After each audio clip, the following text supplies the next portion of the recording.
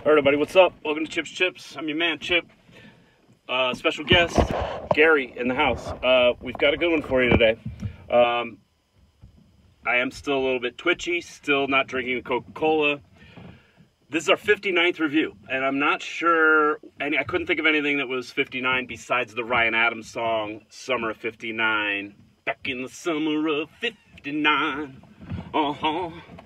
Me and Gary doing 59. We're actually not doing 59, we're parked in the driveway.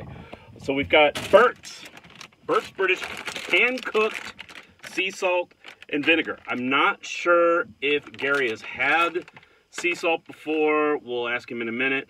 So I don't know if he likes them or not. Hand-cooked. Now, a little teachable moment. Hand-cooked versus kettle-cooked. So a lot of the chips that we've been eating are kettle-cooked.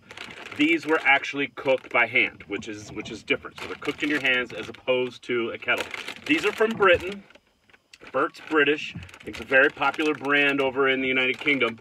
Another teachable moment. They do not have coal in the United Kingdom. So they had to find other ways back in the day in order to get their salt. And like in the US, we have coal mines, so we would just go there to get the salt. Back in the day, Joffrey sent his brother Tommen to the Iron Islands in order to mine the sea salt. So they would go out to the Iron Islands, Tommen would mine the salt and bring it back to the people of the United Kingdom in order to have their ice and to put onto their food. So, teachable moment. I'm sure people do not know that. Also, they are calling these crisps chips. They're calling these chips typically crisps with our friends across the pond. But, okay, we're going to give them a shot. I love sea salt and vinegar. Definitely my favorite type of chip. So we'll give them a shot. Gary knows the rules. I don't have to explain it to him. Sea salt. Sea salt and vinegar potato chips. Off of the Coke. Okay, Gary, are you ready? One chip. Everybody knows the rules. Gary, you got to stand up.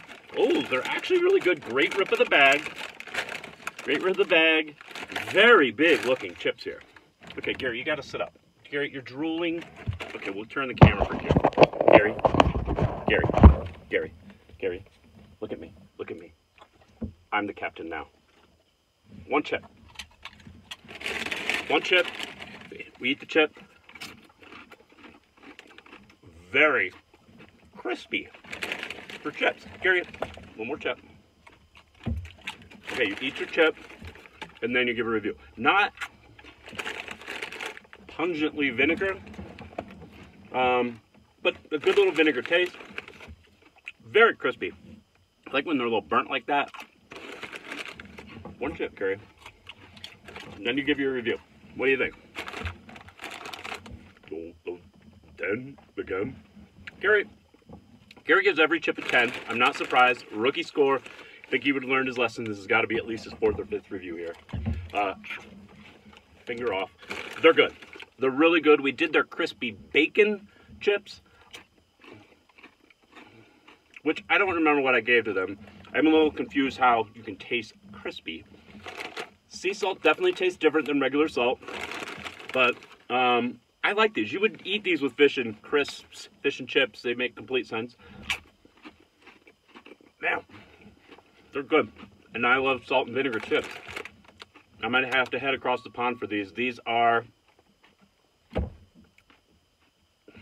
people get excited. 8.3, these are really good. 8.3, British Burt's salt and vinegar. Gary gives them a 10, rookie score. 8.3, that's a review.